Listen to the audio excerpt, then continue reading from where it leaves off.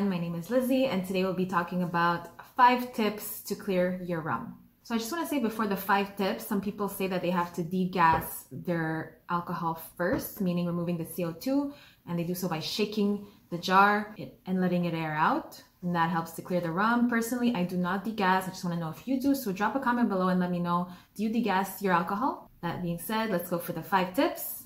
So tip number 1 to clear your rum is using unflavored jello.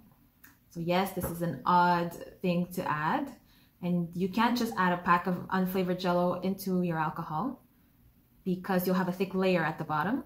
I got this tip from the Barley and Hops YouTube video, and what he suggests is to put your unflavored jello in some water, just follow the instructions, and then put boiling water, wait 2 minutes, and once your jello has marinated in that solution, to pour it in the jar. Afterwards, you let it stir, and then you wait 24 to 48 hours, and it should be cleared.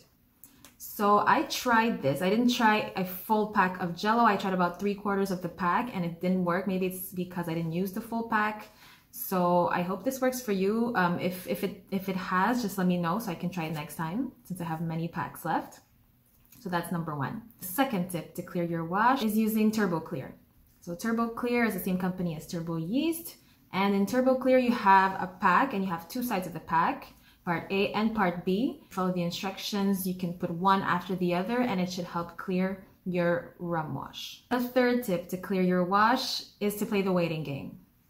So everything tends to go down with time and gravity will do its trick. If you just leave your jar out there, the yeast will eventually fall to the bottom and it'll clear the top part, so you'll be able to siphon it out. The 4th tip to clearing your wash is to put it in the fridge. So I got this tip from a friend of mine, and it makes sense since when the yeast is cold, the yeast becomes dormant and it falls to the bottom.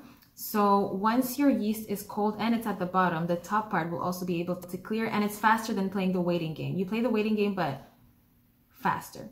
So I've tried to put jars in the fridge, and you could see here that the top layer is darker, so the rum is clearing little by little. And it's not instant, so it won't happen in a day or 2. However, it's faster than just leaving it on the counter and waiting for the yeast to go to the bottom of the jar at room temperature. It gives it a little boost. And the 5th tip to clear rum, this is a kind of unusual one. It's bentonite, so it's crushed clay. Yes, clay like cement, like rocks. And wineries tend to use this to clear their wine. Personally, I have not used this. I'm scared that it'll taste like licking gravel. So let me know if you've used bentonite in the past, and does it affect the taste of your alcohol? You could drop a comment below with your experience. And if you have any other tips to clear rum, just let me know. Don't forget to like and subscribe, and see you in the next video.